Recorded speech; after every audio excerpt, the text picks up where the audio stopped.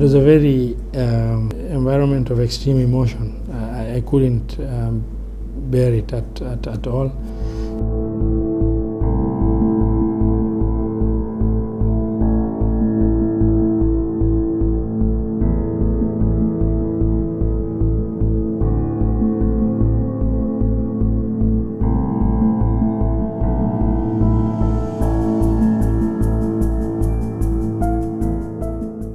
The information we are getting is more and more Al-Shabaab cells in groups of 15, 30 are getting reported by pastoral communities as having come to the border. But it's not only his life which is in danger, it is the life of Kenyans. And because he's just a governor, that does not mean that his life is so special. His life is so special. The government's response to the attack hit a raw nerve, prompting an angry political offensive from the county leadership. So we're getting fed up. Completely fed up. Why then should the government keep a county commissioner under whose watch more than 100 persons have died? Why has the national government downplayed the threats on the governor's life? Why has the Interior Secretary blamed bandits and not the Al-Shabaab for the attacks? We've come here to peel back the layers of politics in Mandera County, to understand the violence here and the ease with which the Al-Shabaab seems to operate here.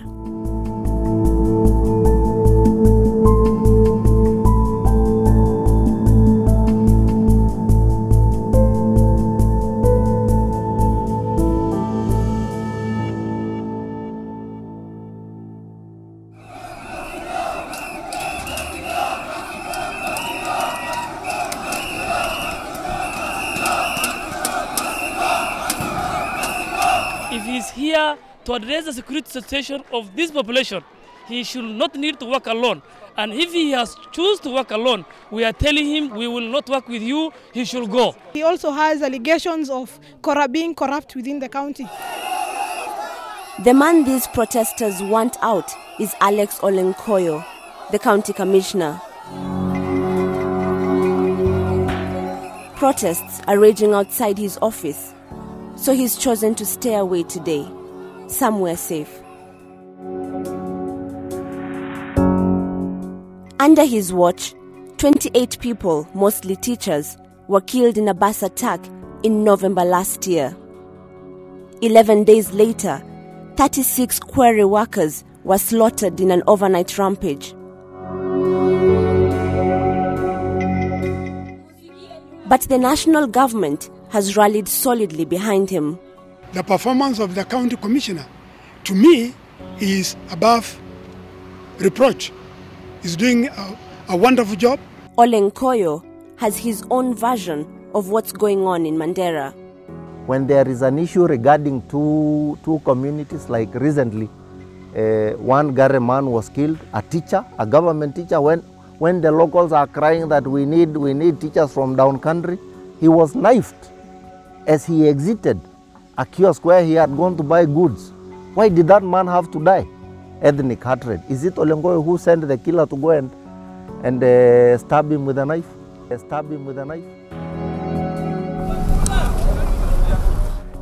As we talk with residents in Mandera town, the subject of clan differences has come up several times. When we met Mama Fatuma, she could not hide her frustration. Like most parents, she's worried about the failure by non-local teachers to return to school owing to insecurity. Sema ile nchi tunaweza pata amani sasa tukisema hata tutaenda ni Ethiopia peke yake.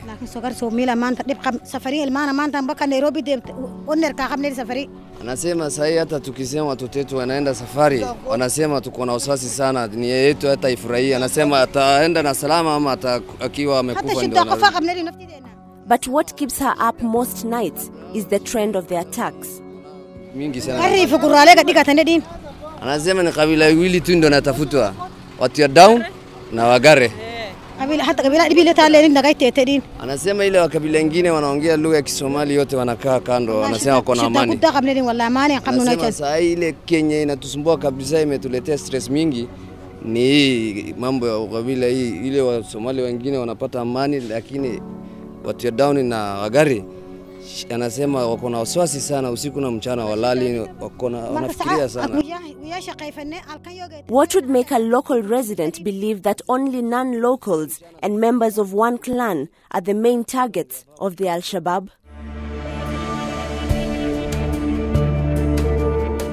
The political scene in Mandera has for years been deeply rooted in clan dynamics. Although all clans are from the Somali tribe, the Gare, the Ajuran, the Borana, Sakuye and Burji all speak an Oromia dialect, meaning they trace their roots primarily to Ethiopia.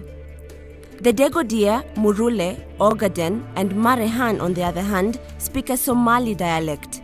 They place their roots primarily in Somalia. All these clans had settled in present-day Kenya before the colonialists drew the border. In the early 70s, smaller clans, now grouped under an alliance called Kona Clan, migrated into Kenya owing to the political instability in Somalia.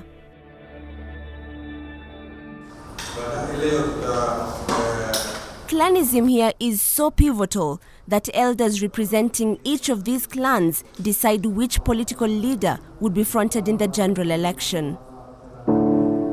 In Mandera County, the largest clan, the Gare, and the second largest, the Degodia, have for years been at loggerheads over resources and political ambition.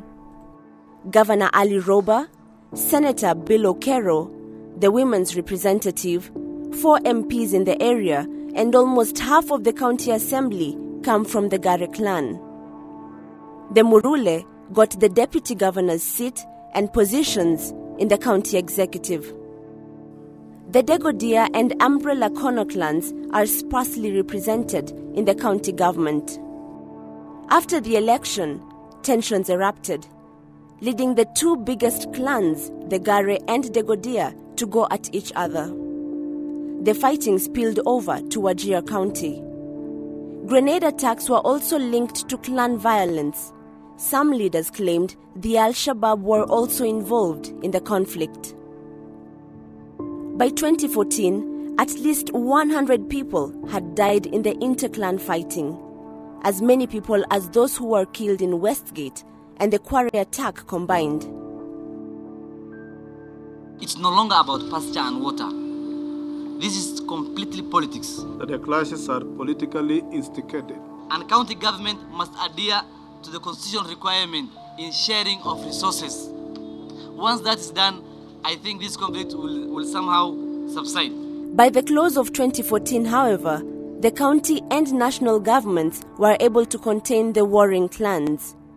But the perception that a few clans were in control of county resources remained. The cosmopolitan Mandera town appears peaceful from a bird's eye view. On ground, any clan tensions are well hidden. The same clans that exist in Mandera also live in neighboring Somalia. Similar clan dynamics exist and have been known to dictate even the decisions within the Al-Shabaab.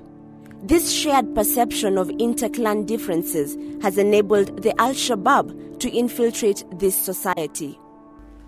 We don't have confidence in each other. We really don't have confidence in each other, because now, those days, there are days that these guys are hitting the county institutions. Like, let me give you an example of Kenya Power Lighting Mandera. This is a power which is serving the whole county, the whole district. And somebody was there to destroy this. And people were saying they were between 15 to 30, between 20 to 30. All these armed people who are coming in, leave about 30, even 1 to 2 people who are carrying arms, their movement, you must be in that tension of them. What about they are from border all the way to the middle of the town? What were all those residents, all those houses after? The problem, the governor, Ali Robo, has to address the underlying grievances of the clans in Mandera. Before the county came to power, there is a conflict among the warring clans. Still, it has to initiate a grassroots level of reconstruction process so that he has to unite the community at county level against the common cause, common enemy of Al-Shabaab. If he failed to do so, then Al-Shabaab, they are going to capitalize on that so that they are going to side with those clans who are against the governor himself so that they can make mayhem. In December 2014, all political representatives from Mandera sat in a baraza with elders, women, and youth from all clans. This bitter reality of the link between clanism and terrorism was for the first time laid bare on the table. Sisi watu wa Mandera ndio wanakalia siri ya Al-Shabaab because we are among them. Tuko na sisi. Everybody look at the other side, left, right. Who is sitting next to you? Kila mtu wakati anafanya hivyo, nani anakaa na wewe wakati mtu anafanya hivyo, anajua kweli. Kuanzia Burahawa mpaka Burhaje, nani iko nakaa? Marihan. Abana sema iko Al-Shabaab Marihan. Abana badilisha lugha yako. Abana sema Marihan na Mburule Al-Shabaab, Marihan na Mburule nakaa. Lakini wakati Al-Shabaab iniingia inji, abana kuja ndege ya helikopta. Anakuja barabara. Kitu sisi inasumbua kutoa watu ya low country. Why? Ukosa gani inafanya? Malisa yote Al-Shabaab, washa Somali yote, Badbudu yote, Malisa yote. I very clear. We are the ones who are harboring all these activities. Abana tafuta mahali ingine, ukitaka tafuta Al-Shabaab, ukitaka tafuta nini? We are harboring them in Mandera town. Alex Olenkoyo believes the governor has failed to address the inequalities that exist and that this unending cycle of struggle for county resources and political power has made him a moving target. Some of those things, like the explosion on the governor's security vehicle that was at the tail, that was about the time when the governor had given, when the county government had awarded contracts for the tarmacking of the roads in this town. Quite honestly, I sleep very well when it comes to my moral obligation in managing the resources of the county. As much as the county commissioner paints a picture of political and clan interests interfering with the war against terror, one thing does not add up. If it's true that there's a deliberate attempt by the national government to improve security in Mandera, why then can Al-Shabaab move freely in and out of Mandera? Naturally, our next stop is the border.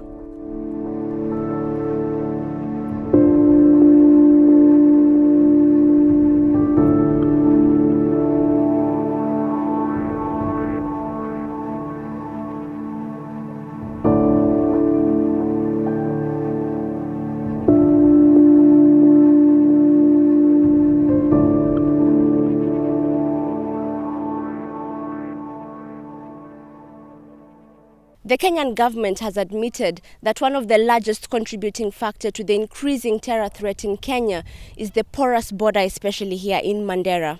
At this border point, for instance, only a handful of officers during the day will man this area. They'll check contraband coming in from Somalia into Kenya.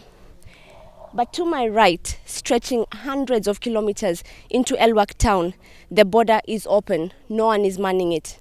But perhaps the most distressing bit of it is that during the night, it's too risky for a few officers to come out here to man the border. So, when darkness falls, this area is pretty much a playground for anyone on either side to go in and out.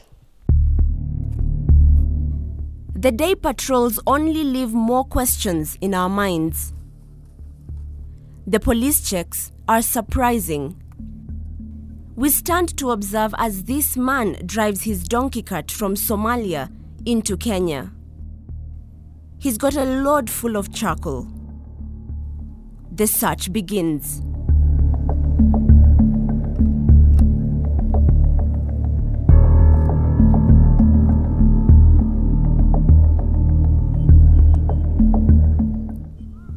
few glimpses later, and the charcoal trader is free to proceed, his donkeys slowly rolling into Kenyan territory. It's not hard to imagine what else could be so easily hidden and ferried into the country in broad daylight.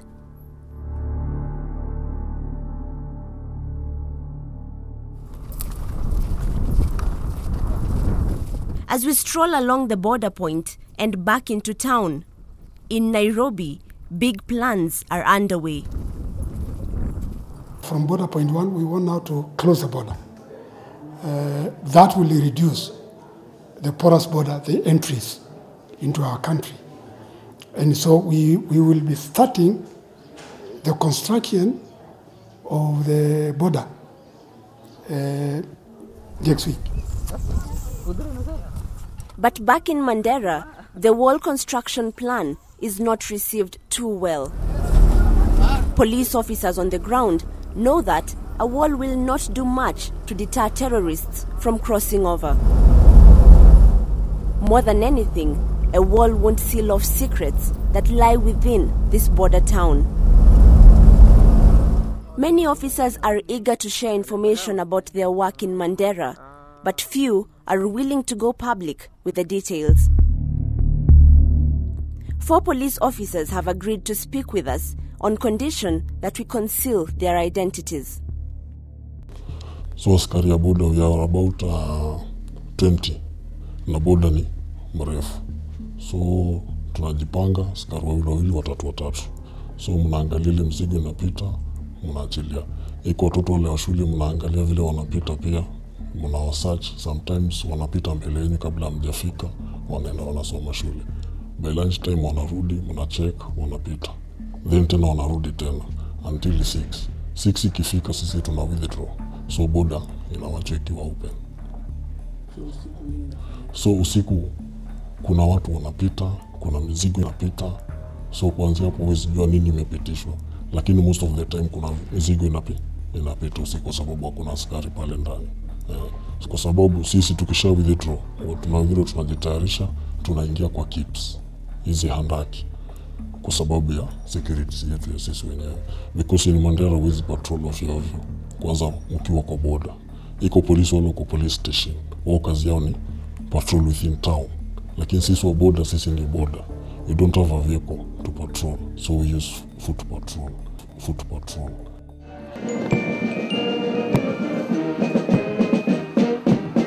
Over the years, police deployment into Mandera has been done on punitive basis. Once stationed in Mandera County, a police officer will have to brave the harsh terrain, the unforgiving weather, and poor pay.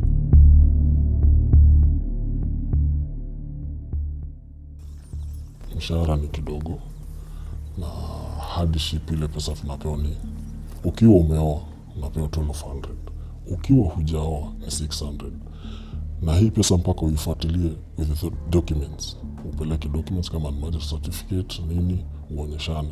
So if you calculate it, is 20 shillings per day. So you work for 20 shillings per day, and you are situation you want to take water 4 liters, and a liter is at 60. You want to survive in 1 meal. So it is very difficult. Even food, we don't have fresh food. We always take 1 meal per day because we don't have time to cook. We don't have money to buy the food, so we tend to use 1 meal per day so that we may survive. Without basic survival amenities like food and water, those patrolling the border spend their days dehydrated and demotivated. And when opportunity presents itself, these officers admit it's hard to say no. We go on patrol on border, not just to protect our border side, but to get what will I eat tomorrow, what I need. If I get maybe somebody who is coming, who can give me an officer, I have some rooms I want to take them to Mandera. And take here is your water. So the officer will take it. Ni ngumu sana askari kutokuacha ile hongo anapewa pale. Na Msomali kawaida yake anaamini ukimshika na makosa kuna kitu anaita maslahi. Hiyo kwao ni kitu kikubwa sana. Anaweza kukufanyia anything. Anakuachia kile anakuachia na wewe unachukua kwa sababu unajua maisha yako, ama unajua hii pesa itanisaidia kukaa Mandera. Sasa una negotiate, unaachana na yeye anapita, lakini unachukua kile kitu kidogo. Sasa in the process unapata amepitisha ile vitu, na si kupenda kwako. Na tuna uchungu sana na tunalilia serikali kama inataka tuwe stable enough, na tunaweza kuangalia mambo na corruption, na tukilipwa vizuri. Nikilipwa vizuri mimi siwezi hata punda ikipita mimi naweza simamisha hiyo punda na nirudishe, manake mimi nitafikiria, nitakuwa na second thought, na ambayo kuna kitu inaitwa cautiousness. Ukiwa kuna kitu umechukua na umechukua kwa pande nyingine, mwili wako utakuwa unakwambia umefanya kitu mbaya, but ukifikiria ile kitu ukiwei, cautiousness ikikwambia nimepitisha, lakini pande ile nyingine si kuwa na kitu, sasa unakuwa unajipa morali, sasa sikuwa na kitu, nimepata kitu, lakini at the end amepitisha vitu mbaya.